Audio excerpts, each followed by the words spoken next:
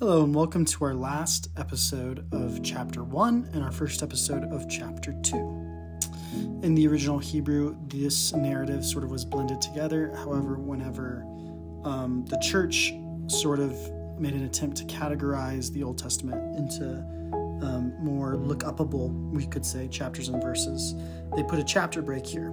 So we are looking at Chapter 1, verse 31, and Chapter 2, verses 1, 2, and 3. So let's dive in on the conclusion of the first of several creation accounts in the Bible. So God saw, again, we know this, and I'm just sort of going to cruise through this and let you pick out things that the authors want us to notice. God saw all that he had made, and behold, it was very good. Not just good, very good. Meod Tov. And there was evening and there was morning, the sixth day. Thus the heavens and the earth were completed, and all their hosts. And we can think about, so God has successfully separated and subdued the wildness of pre-creation by having the land and the skies, right? We didn't have those weren't super clearly defined before, and now they are. And they all have hosts. The wasteland is full of life. By the seventh day, 7, very important number. It's a holy number because of this verse. By the seventh day, God had completed his work, which he had made is the original. So he made work for him to work. And he rested on the seventh day from all his work which he had done. Then God blessed the seventh day. And in practicality, he also blesses the number 7 because it's often used throughout the rest of the Bible in a special way. And he sanctified it, or made it holy, because in that day, he rested from all his work which God had created and made, or you could even say created to make. So let's dig into this. We know seen, right? And now we get sort of a crescendo of this theme. God is seen from God's perspective, and this is sort of a symbol I like to use for God.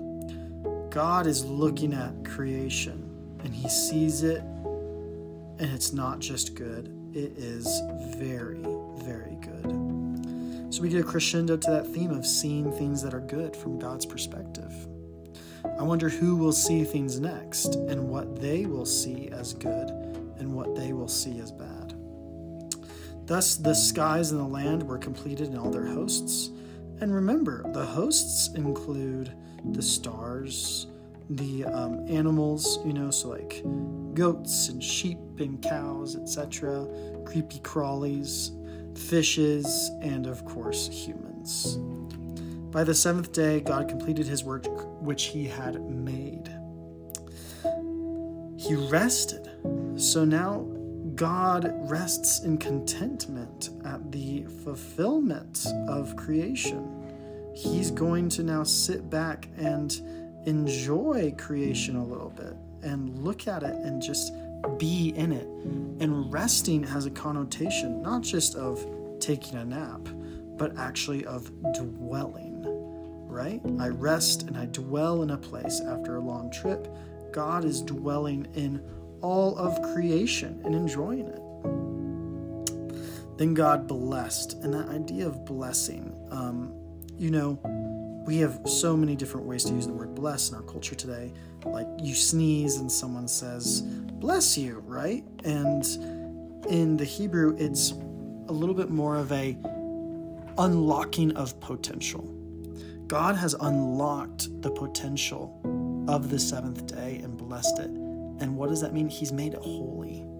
He sanctified it. So sanctify means to make holy, and holy means to be separated from, or distinct, or special, you could even say.